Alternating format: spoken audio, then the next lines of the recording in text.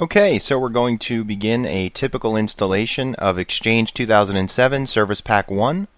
Assuming you've met all of the prerequisites, that is, you have the .NET framework installed and you have your PowerShell and everything else is all set up, you're going to begin on the installation screen with step number 4.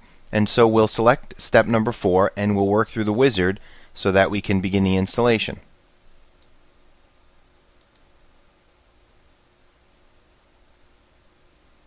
The first screen we come to is the introduction, which actually has quite a bit to say considering this is Service Pack 1, so you might want to read this the first time you're doing an installation of Service Pack 1 if you've installed the RTM of Exchange 2007, because this points out some of the new features that are included with Service Pack 1. Next we come to the license agreement, which we want to accept.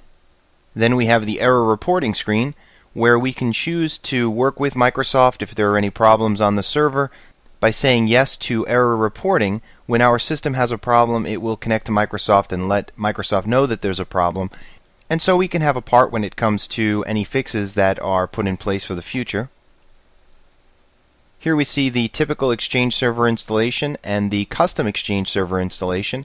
If we just select custom for a moment, here you can see the server role selections. We can select various server roles to exist on a single server unless we're installing an edge transport server or one of the clustered mailbox roles.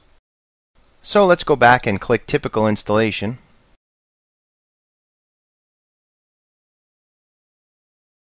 Being that this is the first server for this organization, it asks us to provide an Exchange organization name.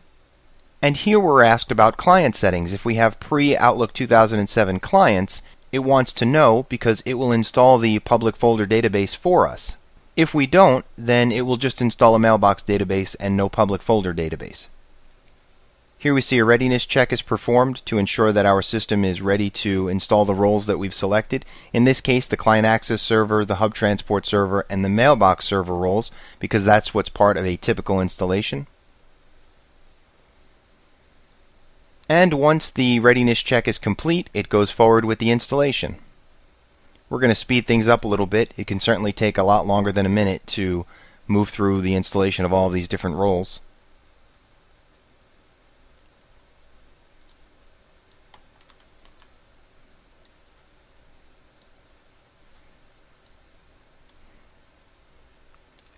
And once the installation is complete, it takes us right into the Exchange Management Console. From there, we see we have instructions on completing or finalizing our deployment. So I hope you found that helpful, and I'll see you in the next lesson.